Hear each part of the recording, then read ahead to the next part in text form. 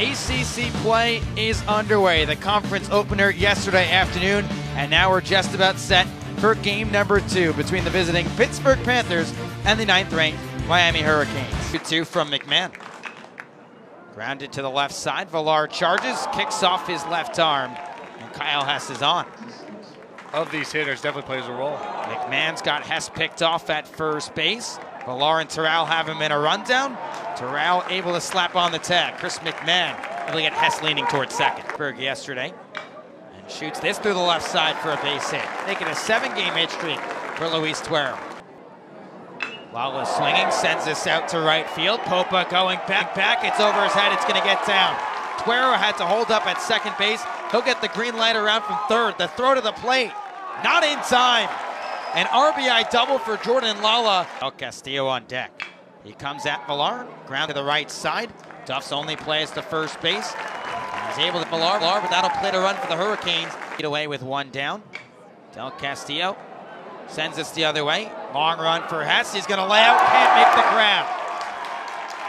Lala will charge in from third. Del Castillo moves to second.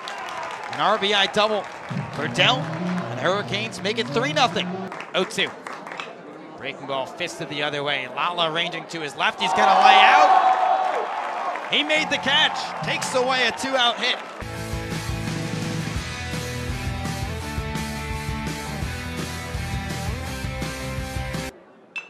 Jordan Lala swings at the first pitch. David Yanni trying to play it, and it trickles into center field. Gives Del Castillo a pitch to hit, sends it through the vacant left side. Lala on his way around from third, and Del Castillo, another RBI tonight, making a 4-0 Hurricanes lead. Just to keep the bullpen rested and healthy, ready for tomorrow. All right, on cue, David Yanni snaps the streak of 13 retired in a row once tonight. He induces a ground ball, but past the dive of Terrell. Yanni on his horse, going first to third, and Kyle Hess squeaks one through, and Pittsburgh starting to find an offense. First to third on the hit and run. Del Castillo flares it the other way. Long run for Hess, he makes the catch. Tagging from third is Tony Jenkins. He will score. And a sacrifice fly for Adrian Del Castillo, his 3rd RBI of the night. Popa sends this into right center field. Jenkins running back, able to make the catch near the warning track. There's one down, and Pittsburgh down to their final 2 outs. Hey. Gates gets Yanni to go fishing, and Pittsburgh down to their final out. For the Hurricanes, 2-2. Fastball on the inside corner, ring 'em up, strike 3. JP Gates, 2 scoreless innings out of the bullpen to lock it down for Miami.